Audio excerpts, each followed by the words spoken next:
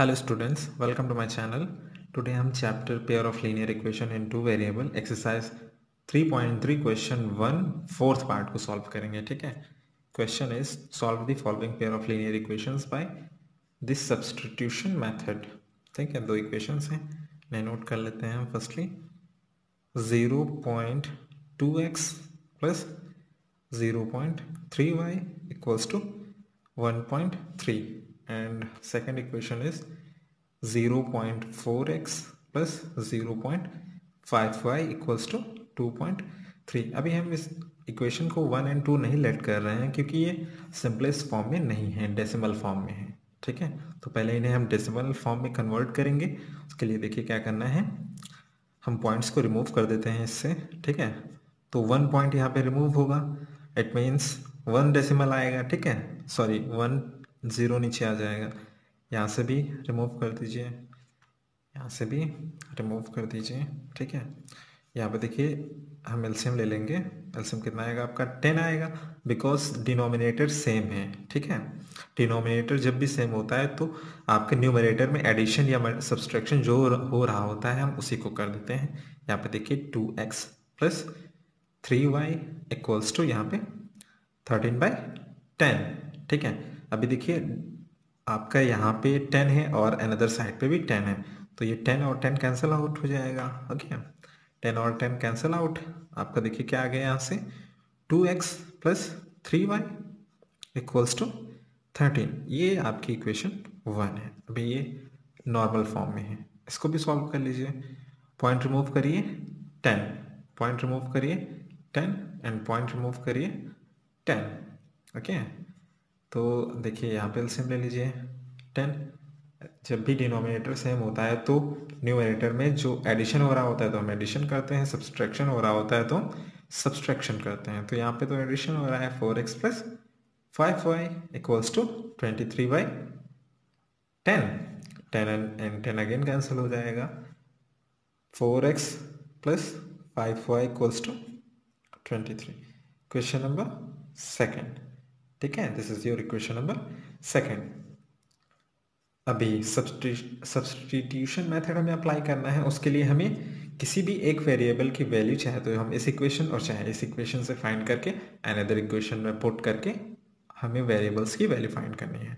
ठीक है, तो यहाँ पे हम x की वैल्यू फाइंड कर लेते हैं क्योंकि जब इधर हम पुट करेंगे तो कैंसिल हो जाएगा, ये डिनोमिनेटर में आएगा. तो ठीक है, देखिए 3y को हम अनदर साइड पे ट्रांसफॉर्म कर देते हैं, तो ये हो जाएगा 2x equals to 13 minus 3y. That implies 2 को भी सेंड कर दीजिए. x equals to 13 minus 3y/2.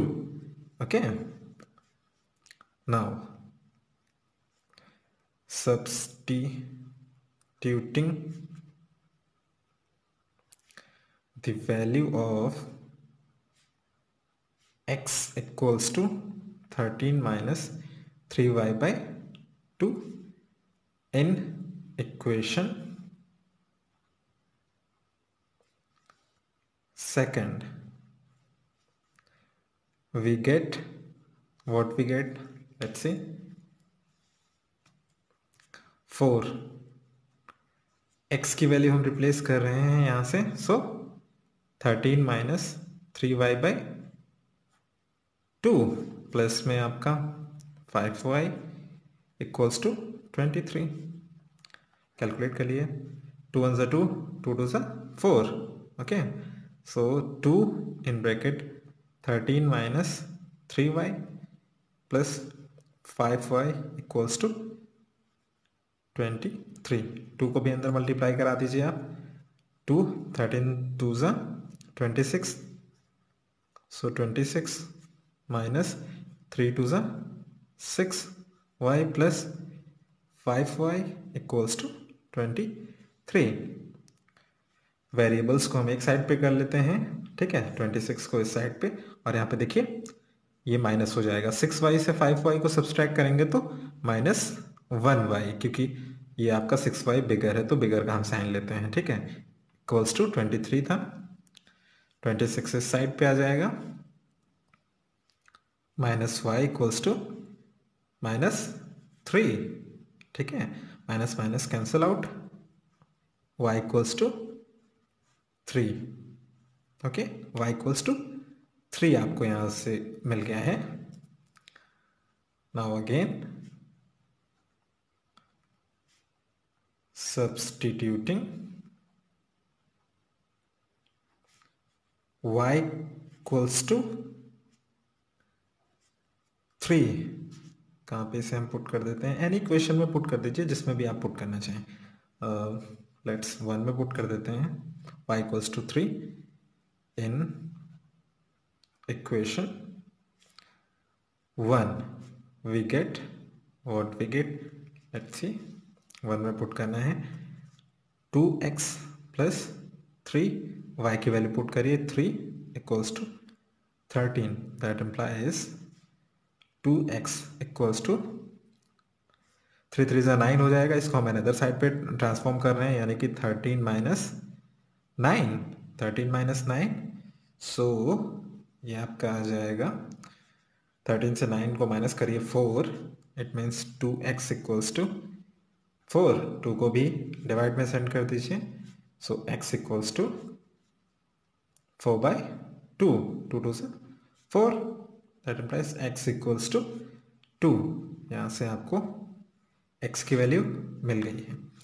Hence the solution of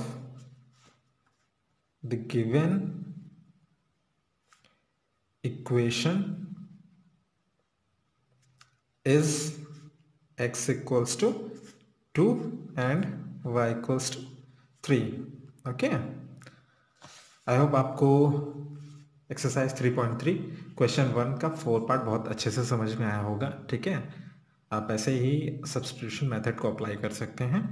if आपको मेरी वीडियो पसंद आती है तो प्लीज़ मेरे चैनल को सब्सक्राइब कर लीजिए और बेल आइकन को प्रेस कर लीजिए ताकि आने वाले आपको सारे अपडेट्स मिल सकें।